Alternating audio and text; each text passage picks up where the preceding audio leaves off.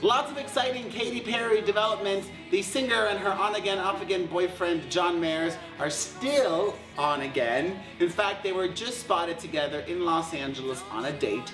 Here they are. A lot of great news to hear from Katy. In addition to her being happy in her personal life, she's busy at work on her new album. Here's a photo of Katy that she posted on her Instagram. Yes, she's on Instagram now, with some Swedish hitmakers, where she was just spending time recording songs for the new album. And as if all that weren't enough, Katy Perry also just released a new fragrance. What a pretty bottle. She's a busy girl. I can't wait for the new music. I'm pretty sure that Katy's next album is gonna be even bigger than the last one.